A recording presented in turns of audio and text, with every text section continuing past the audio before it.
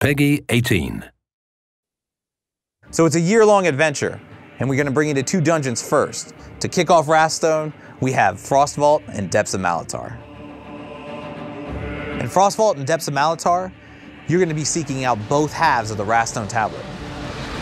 In Frostvault, half of the tablet has been sealed away by the Dwemer in a vault deep within the mountains of Eastmarch.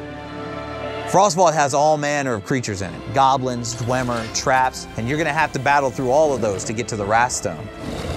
In Depths of Malatar, you will discover that the tablet has been sealed away deep within the sunken city of Garlus Malatar, where it is protected by followers of Meridia who have devoted their very life and essence to making sure that the tablet never sees the light of day again. You're going to go against goblin tribes, Dwemer traps, crazy constructs, and even get turned into a tiny skeeveton. Collapsing bridges and structures, and I cannot wait to see how players handle it. Once you deliver the tablet halves to Abner Tharn, he takes you on this adventure that leads to the halls of Colossus, and you witness the biggest fuck-up of his career.